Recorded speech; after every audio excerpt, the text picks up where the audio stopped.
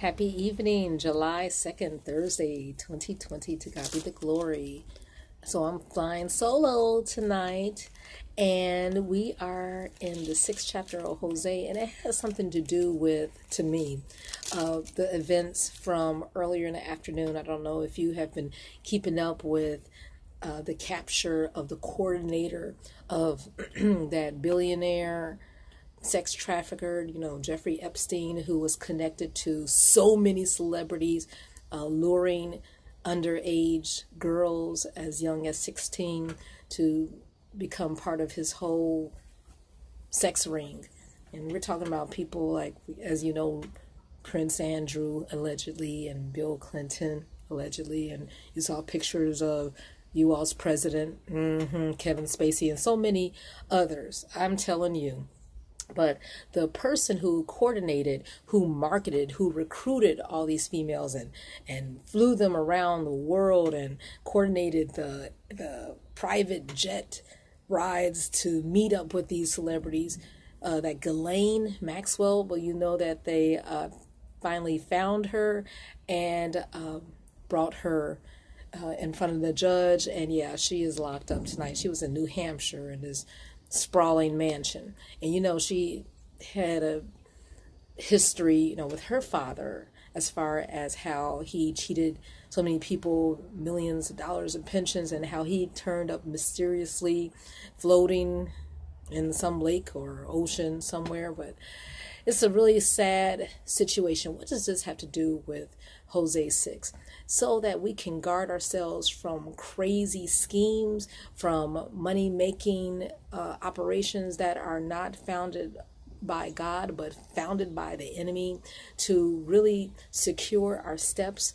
We know that God wants our whole entire heart. It says in chapter 6 of verse 6, "For I desired mercy and not sacrifice." I don't want your gifts, the Lord is saying, "and the knowledge of God." I want you to get to know me than burnt offerings. I want your whole heart, pretty much. You can be a philanthropist like Jeffrey Epstein. He was giving money to Harvard and doing all these meritorious efforts. But if your heart is not aligned with God, it means nothing at the end. And he hung himself last summer. Well, that name, Ghislaine, the lady who was captured today, it reminds me of verse 8, the name Gilead, Ghislaine, because she has this strange pronunciation. But it says Gilead is a city of them that work iniquity, wrongdoing, displeasing the Lord, and is polluted with blood.